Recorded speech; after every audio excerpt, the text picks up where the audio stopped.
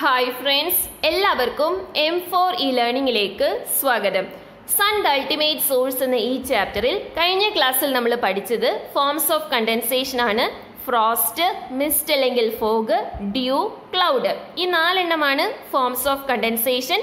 ഇന്നത്തെ ക്ലാസ്സിൽ നമ്മൾ പഠിക്കാൻ പോകുന്നത് പ്രസിപ്പിറ്റേഷനെ കുറിച്ചാണ്. ഓക്കെ, സോ ആദ്യമായി ഈ ചാനൽ കാണുന്ന കൂട്ടുകാർ എന്തായാലും ചാനൽ ഒന്ന് സബ്സ്ക്രൈബ് ചെയ്ത് സപ്പോർട്ട് ചെയ്യണം.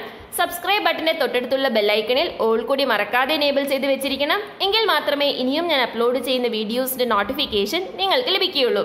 അപ്പോൾ നമുക്ക് ക്ലാസ് കണ്ടു നോക്കിയാലോ. സോ പ്രസിപ്പിറ്റേഷൻ എന്താണെന്ന് മനസ്സിലാക്കുന്നതിന് മുൻപ് ക്ലൗഡ്സ് എങ്ങനെയാണ് ഫോം ചെയ്തതെന്ന് ജസ്റ്റ് ഒന്ന് റിവൈസ് ചെയ്യാം.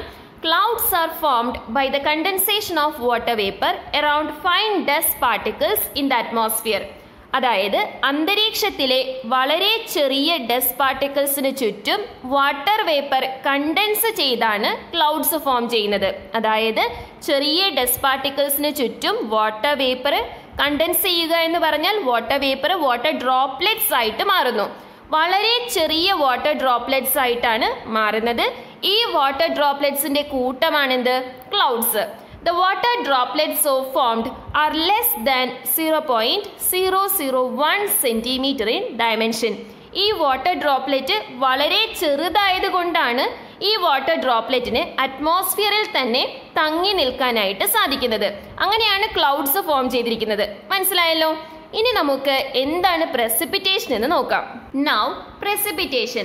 Continuous condensation causes the droplets in the clouds to grow in size. നമ്മൾ പറഞ്ഞു ക്ലൗഡ്സിലെ വാട്ടർ ഡ്രോപ്ലെറ്റ്സ് വളരെ ചെറുതാണെന്നല്ലേ. എന്നാൽ കണ്ടിന്യൂസ് ആയിട്ട് ഇങ്ങനെ കണ്ടൻസേഷൻ സംഭവിക്കുമ്പോൾ ക്ലൗഡ്സിലെ വാട്ടർ ഡ്രോപ്ലെറ്റ്സിന്റെ സൈസ് കൂടാനായിട്ട് തുടങ്ങും. Being unable to resist the gravitational force of the earth, the water droplets get released from the clouds and fall on earth in different forms. ഇങ്ങനെ ക്ലൗഡ്സിലെ water ഡ്രോപ്ലെറ്റ്സിന്റെ size കൂടി കഴിയുമ്പോൾ പിന്നീട് ഈ water ഡ്രോപ്ലെറ്റ്സിന് ഭൂമിയുടെ gravitational ഫോഴ്സിനെ എതിർത്ത് അറ്റ്മോസ്ഫിയറിൽ തന്നെ തങ്ങി നിൽക്കാനായിട്ട് സാധിക്കില്ല. അങ്ങനെ വരുമ്പോൾ എന്ത് പറ്റും? ഈ വാട്ടർ ഡ്രോപ്ലെറ്റ്സ് ഭൂമിയിലേക്ക് പല രൂപത്തിൽ പതിക്കാനായിട്ട് തുടങ്ങും. This process is called precipitation. ഈ ഒരു പ്രോസസ്സിനെയാണ് എന്ത് പറയുന്നത്? പ്രസിപ്പിറ്റേഷൻ എന്ന്. അതായത് ക്ലൗഡ്സ് ഫോം ചെയ്യുന്നത് അന്തരീക്ഷത്തിലെ പൊടിപടലങ്ങൾക്ക് ചുറ്റും വാട്ടർ വേപ്പർ കണ്ടൻസ് ചെയ്യുമ്പോഴാണ്. അങ്ങനെ ഫോം ചെയ്യുന്ന വാട്ടർ ഡ്രോപ്ലെറ്റ്സ് വളരെ ചെറുതാണ്. എന്നാൽ നിരന്തരമായി കണ്ടൻസേഷൻ സംഭവിക്കുമ്പോൾ ഈ വാട്ടർ ഡ്രോപ്ലെറ്റ്സിന്റെ സൈസ് കൂടാനായിട്ട് തുടങ്ങും. അങ്ങനെ വാട്ടർ ഡ്രോപ്ലെറ്റ്സിന്റെ സൈസ് കൂടിക്കഴിഞ്ഞാൽ ഭൂമിയുടെ ഗ്രാവിറ്റേഷണൽ ഫോഴ്സിനെ എതിർത്തുകൊണ്ട് അതിന് അറ്റ്മോസ്ഫിയറിൽ തന്നെ തങ്ങി നിൽക്കാൻ സാധിക്കില്ല. അങ്ങനെ വരുമ്പോൾ ഈ വാട്ടർ ഡ്രോപ്ലെറ്റ്സ് പല രൂപത്തിൽ ഭൂമിയിലേക്ക് പതിക്കുന്നു. ഈ പ്രോസസ്സിനെയാണ് എന്ത് പറയുന്നത്? പ്രസിപ്പിറ്റേഷൻ എന്ന്. ക്ലിയർ ആണല്ലോ? പ്രസിപ്പിറ്റേഷന്റെ 3 ഫോംസ് ആണ്: റെയിൻഫോള്, സ്നോഫോള്, ഹെയിൽസ്റ്റോൺസ്.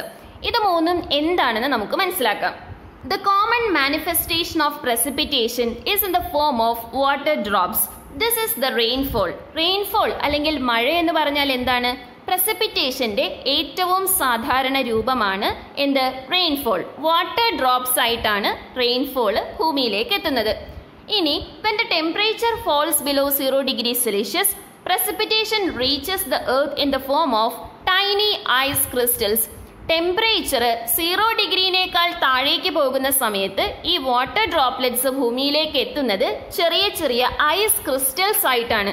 ഇതിനെയാണ് എന്ത് പറയുന്നത്? സ്നോഫോൾ എന്ന്. ഇനി അടുത്ത രൂപമാണ് ഹെയിൽസ്റ്റോൺസ് അല്ലെങ്കിൽ ആലിപ്പഴം. എന്താണ് ഹെയിൽസ്റ്റോൺസ്? If the water droplets released from the clouds happen to pass through colder layers of the atmosphere, they may reach the earth in the form of ice pellets.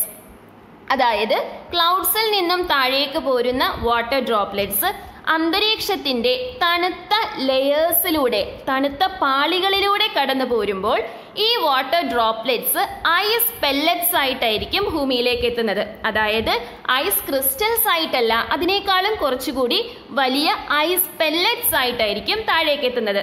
ഈ പ്രസിപ്പിറ്റേഷന്റെ രൂപത്തിനെയാണ് എന്ത് പറയുന്നത്? ഹെയിൽസ്റ്റോൺസ് അല്ലെങ്കിൽ ആലിപ്പഴം എന്ന് പറയുന്നത്. മനസ്സിലായല്ലോ? സോ റെയിൻഫോളും സ്നോഫോളും ഹെയിൽസ്റ്റോണും തമ്മിലുള്ള വ്യത്യാസം ക്ലിയർ ആയില്ലേ? ഇനി നമ്മൾ പറഞ്ഞു പ്രസിപ്പിറ്റേഷന്റെ ഏറ്റവും സാധാരണ രൂപമാണ് മഴ. പലതരത്തിലുള്ള മഴയുണ്ട്. അത് ഏതൊക്കെയാണെന്ന് നോക്കാം. ഒന്നാമത്തേത്, the moisture laden wind from the sea enters the land and moves upward along mountain slopes where it gets cooled and condensed to form clouds. അതായത് നിങ്ങൾ ഈ ഒരു ചിത്രം ഒന്ന് ശ്രദ്ധിച്ചേ. ഇവിടെ മൗണ്ടെയിൻ കാണിച്ചിട്ടുണ്ട് അല്ലേ? ഈ മൗണ്ടെയിൻ്റെ ഈ വശത്തായിട്ടാണ് എന്തുള്ളത്? സീ ഉള്ളത്. അപ്പോൾ സീയിൽ നിന്നും നീരാവി വഹിച്ചുകൊണ്ടുള്ള കാറ്റ് കരയിലേക്ക് കടന്ന് കരയിൽ നിന്നും അത് ഈ മൗണ്ടെയിൻ സ്ലോപ്സിലൂടെ മുകളിലേക്ക് ഉയരും.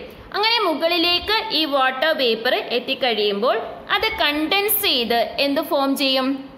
ക്ലൗഡ്സ് ഫോം ചെയ്യും. ഓക്കെ, സോ ഈ മൗണ്ടെയിൻ്റെ ഈ സൈഡിൽ, അതായത് കാറ്റിന് അഭിമുഖമായ സ്ഥലത്താണ് എന്ത് ഫോം ചെയ്തിരിക്കുന്നത്? ക്ലൗഡ്സ് ഫോം ചെയ്തിരിക്കുന്നത്. മനസ്സിലായല്ലോ? When the windward side of the mountain receive heavy rainfall, the leeward side do not receive rainfall due to descending dry air. So കാറ്റിന് അഭിമുഖമായ സൈഡാണ് എന്ത്? Windward side. അതേത് സൈഡാണ്? ഈ സൈഡാണ്. സോ ഈ സൈഡിലാണ് ക്ലൗഡ്സ് ഫോം ചെയ്തിരിക്കുന്നതും. സോ ഈ സൈഡിൽ ഹെവി റെയിൻഫോൾ ലഭിക്കും. അങ്ങനെ മഴ പെയ്ത ശേഷം ഡ്രൈ എയർ മാത്രമാണ് ഈ സൈഡിലേക്ക് വരുന്നത്. അപ്പോൾ ഈ സൈഡ് എന്താണ്? ലീവേർഡ് സൈഡാണ്. സോ ഇതാണ് കാറ്റിന് അഭിമുഖമായ സൈഡ്, ഇത് ലീവേർഡ് സൈഡും. മനസ്സിലായല്ലോ? ഈ സൈഡിൽ മഴ ലഭിക്കില്ല. സോ ഈ പർവ്വതത്തിന്റെ ഈ സൈഡിൽ നല്ല മഴയും ഈ സൈഡിൽ തീരെ മഴ ലഭിക്കാതെയും വരുന്നു. മനസ്സിലായല്ലോ?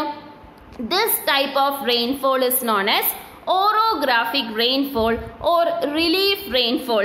ഇങ്ങനെയുള്ള മഴയാണ് എന്ത് പറയുന്നത്? ഓറോഗ്രാഫിക് റെയിൻഫോൾ അല്ലെങ്കിൽ റിലീഫ് റെയിൻഫോൾ എന്ന് പറയുന്നത്. ഇനി ഈ മൗണ്ടെയിൻ്റെ ലീവേർഡ് സൈഡിലുള്ള പ്രദേശത്തെ എന്ത് വിളിക്കാം? റെയിൻ ഷാഡോ റീജിയൻ അല്ലെങ്കിൽ മഴ നിഴൽ പ്രദേശം എന്ന് വിളിക്കാം. അവിടെ ഒട്ടും തന്നെ മഴ ലഭിക്കുകയില്ല. മനസ്സിലായല്ലോ? ഇനി ഓറോഗ്രാഫിക് റെയിൻഫോളുമായി ബന്ധപ്പെട്ട് ഇവിടെ ഒരു ചോദ്യം കൊടുത്തിട്ടുണ്ട്. When Kerala receive south west monsoon rainfall the western parts of Tamil Nadu remain dry. അതായത് സൗത്ത് വെസ്റ്റ് മൺസൂൺ കാരണം കേരളത്തിൽ നല്ല മഴ ലഭിക്കുമ്പോൾ തമിഴ്നാടുവിന്റെ വെസ്റ്റേൺ പാർട്സ് തികച്ചും ഡ്രൈ ആയിട്ടാണ് കാണപ്പെടുന്നത്. ഇത് എന്തുകൊണ്ടാണെന്നാണ് ചോദ്യം. എന്തുകൊണ്ടായിരിക്കും? കേരളം വിൻഡ്വേർഡ് സൈഡിലാണ് ഉള്ളത്. അതായത് കേരളത്തിന്റെയും തമിഴ്നാടിന്റെയും ഇടയിൽ വെസ്റ്റേൺ ഗാർഡ്സ് ഉണ്ട്. കേരളം വിൻഡ്വേർഡ് സൈഡിലാണ്, കാരണം നമുക്കിവിടെ അറബിക്കടലുണ്ട്. സോ അറബിക്കടലിൽ നിന്നുമുള്ള കാറ്റ് ഇവിടെ വന്ന് ഇവിടെയാണ് ക്ലൗഡ്സ് ഫോം ചെയ്തത്. സോ വിൻഡ്വേർഡ് സൈഡിലുള്ള കേരളത്തിൽ നല്ല മഴ ലഭിക്കും. തമിഴ്നാടുവിന്റെ വെസ്റ്റേൺ പാർട്സ് ഏത് സൈഡിലാണ്? ലീവേർഡ് സൈഡിലാണ്. അതായത് തമിഴ്നാടു മഴ നിഴൽ പ്രദേശത്താണ് സ്ഥിതി ചെയ്യുന്നത്.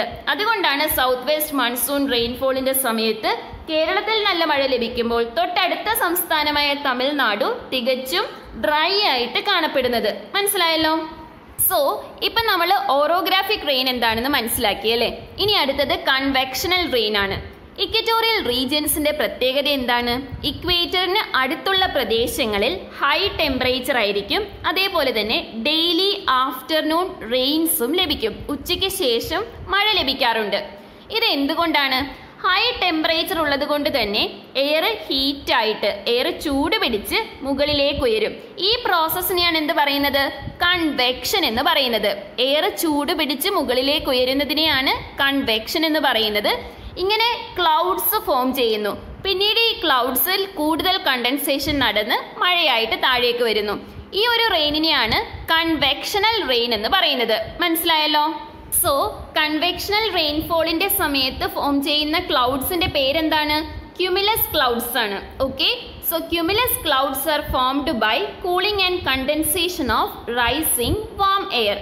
Rainfall occur with thunder and lightning. ഇടിമിന്നലോട് കൂടിയ മഴയാണ് ഇവിടെ പെയ്യുന്നത്. This rain mostly occur in afternoon and does not last for long. മിക്കവാറും ഉച്ചയ്ക്ക് ശേഷമാണ് ഈ ഒരു തരത്തിലുള്ള മഴ കാണപ്പെടുന്നത്. മാത്രമല്ല അധിക നേരം നീണ്ടു നിൽക്കാറുമില്ല. ഇങ്ങനത്തെ റെയിൻഫോളിനെയാണ് എന്ത് പറയുന്നത്? കൺവെക്ഷണൽ റെയിൻഫോൾ എന്ന് പറയുന്നത്. This is A common phenomena in tropical regions during summer. Tropical റീജിയൻസിൽ summer സീസണിലാണ് ഇങ്ങനെയുള്ള മഴ കാണപ്പെടുന്നത്. ട്രോപ്പിക്കൽ റീജിയൻസ് എന്ന് പറയുമ്പോൾ ഇക്വേറ്ററിന്റെ അടുത്തുള്ള പ്രദേശങ്ങളിൽ. മനസ്സിലായല്ലോ? ഇനി അടുത്ത ടൈപ്പ് ഓഫ് റെയിൻ ആണ് ബോർഡർ റെയിൻ. എന്താണ് border rain? There is always difference in atmospheric temperature over land and see. കരയും കടലും നമ്മൾ കൺസിഡർ ചെയ്യുന്ന സമയത്ത് കടലിന്റെയും കരയുടെയും മുകളിലായി കാണപ്പെടുന്ന അന്തരീക്ഷത്തിലെ ടെമ്പറേച്ചറിൽ ഡിഫറൻസ് ഉണ്ടാകാറുണ്ട്. If the air over sea comes in contact with air over the land in coastal regions, the warm air will be pushed upward, causing cloud formation and rainfall. അതായത് കോസ്റ്റൽ റീജിയൻസിൽ കടലോര പ്രദേശങ്ങളിൽ സീയുടെ മുകളിലുള്ള എയറും അതേപോലെ ലാൻഡിന്റെ മുകളിലുള്ള എയറും ഒരുമിച്ച് വരുന്ന സമയത്ത് കൂടുതൽ ചൂടുള്ള എയർ മുകളിലേക്ക് പുഷ് ചെയ്യപ്പെടുന്നു. അങ്ങനെ ക്ലൗഡ്സ് ഫോം ചെയ്ത് മഴയായിട്ട് താഴേക്ക് വരുന്നു. ഈ ഒരു ടൈപ്പ് ഓഫ് റെയിനെയാണ് എന്ത് പറയുന്നത്? ബോർഡർ റെയിൻ എന്ന് പറയുന്നത്. സോ ഇത് കാണപ്പെടുന്നത് കോസ്റ്റൽ റീജിയൻസിലാണ്. കടലിന്റെ മുകളിലുള്ള എയറും കരയുടെ മുകളിലുള്ള എയറും ഒരുമിച്ച് കൂട്ടിമുട്ടുന്ന സമയത്താണ് ഈ വാം എയർ മുകളിലേക്ക് പുഷായിട്ട് ക്ലൗഡ്സ് ഫോം ചെയ്ത് മഴ പെയ്യുന്നത്. മനസ്സിലായല്ലോ? ഈ കാണുന്നതാണ് ബോർഡർ റെയിനിന്റെ ചിത്രീകരണം. ഇത് ക്ലൗഡ് എയർ അല്ല, കോൾഡ് എയർ ആണ്. സോ കോൾഡ് എയറും വാം എയറും ഒരുമിച്ച് കൂട്ടിമുട്ടുന്ന സമയത്ത് വാം എയർ മുകളിലേക്ക് ഉയർന്ന് ക്ലൗഡ്സ് ഫോം ചെയ്ത് പിന്നീട് അത് മഴയായിട്ട് താഴേക്ക് വരുന്നു. ഇതിനെയാണ് ബോർഡർ റെയിൻ എന്ന് പറയുന്നത്. ഇത് കൂടുതലും കോസ്റ്റൽ റീജിയൻസിലാണ് കാണപ്പെടുന്നത്. ക്ലിയർ ആയല്ലോ? സോ ഇപ്പം നമ്മൾ സൺഡ് അൾട്ടിമേറ്റ് സോഴ്സ് എന്ന ചാപ്റ്റർ കംപ്ലീറ്റ് ആക്കിയിട്ടുണ്ട്. ഈ ചാപ്റ്ററിൽ നമ്മൾ ഒരുപാട് കാര്യങ്ങൾ പഠിച്ചല്ലേ? ഓരോ ടോപ്പിക്സ് പഠിക്കുമ്പോഴും എന്താണ് മനസ്സിലാക്കാൻ സാധിക്കുന്നത്? ഓരോ പ്രോസസ്സിന്റെയും പിന്നിലുള്ള അൾട്ടിമേറ്റ് സോഴ്സ് എന്ന് പറയുന്നത് സൂര്യനാണ്. ഓക്കെ, സോ ഈ ചാപ്റ്റർ നിങ്ങൾക്ക് നന്നായി മനസ്സിലായിട്ടുണ്ടാകുമെന്ന് വിചാരിക്കുന്നു. നിങ്ങളുടെ അഭിപ്രായങ്ങളും നിർദ്ദേശങ്ങളും കമന്റ് അറിയിക്കാൻ മറക്കരുത്. അതുപോലെ തന്നെ ഇതുവരെ നമ്മുടെ ചാനൽ സബ്സ്ക്രൈബ് ചെയ്തിട്ടില്ലാത്ത കൂട്ടുകാർ എന്തായാലും ചാനൽ ഒന്ന് സബ്സ്ക്രൈബ് ചെയ്ത് സപ്പോർട്ട് ചെയ്യണം. അതോടൊപ്പം തന്നെ വീഡിയോയുടെ ലിങ്ക് നിങ്ങളുടെ ഫ്രണ്ട്സിന് ഷെയർ ചെയ്ത് കൊടുക്കാനും മറക്കരുത്. സോ മറ്റൊരു വീഡിയോയിൽ കാണുന്നത് വരെ താങ്ക് യു ഫ്രണ്ട്സ്.